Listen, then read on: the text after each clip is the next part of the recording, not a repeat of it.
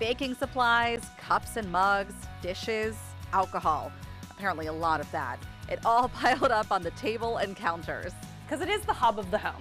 Right. So it's like kind of where everybody's at, where you entertain from. So there's a lot of pieces that are happening in there.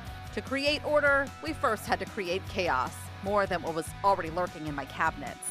When you move into a kitchen, like you kind of are just like, let's get it put away. And it's not thought out about how you're gonna work in the kitchen because you haven't really spent the time in it when you first move in. It's been a number of years since we had our new cabinets, and since then, things have piled up inside. The Happy Lark team came in like a gang of Ghostbusters to tackle the demons in my kitchen. They say the first rule, start over. So we completely empty the whole kitchen out and we start fresh.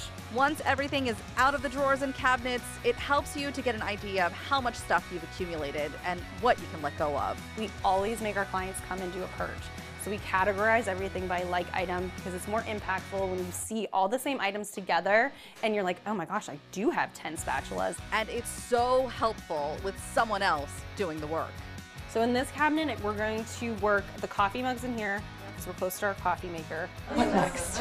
With items dwindling down for donation and some that just needed to be thrown away, the true organization started. We still have small appliances like the blender and the chopper that need a home. They worked in each cabinet and drawer, finding the perfect place for everything, even for Kevin.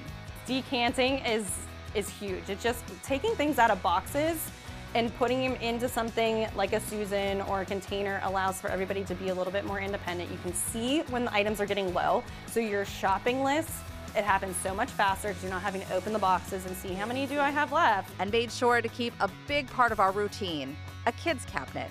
We will implement some bins that'll allow the plates to be separated, the cups to be separated so that when the kids are helping, they're not making a huge mess. Look how clear that table is now. It slowly came together. A new home for baking supplies, a special cabinet for coffee cups and to-go mugs, and under-the-sink organization too. But maybe one of the craziest things was swapping our junk drawer with our silverware drawer.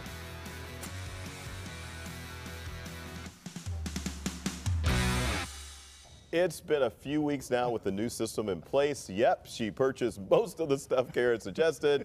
Heather and family say their favorite organizational items have been the dishwasher tabs under the sink, the treat area for Kevin, and the coffee mugs. Yeah, she says they're still getting used to the junk drawer change, though. And you know what? I would be still going to the old drawers because it's so much of the memory. You know? Yeah. But to enlist the help of Happy Lark Home Organizing for your home, just go to our website, pittsburghtodaylive.com. We have a link for you right there.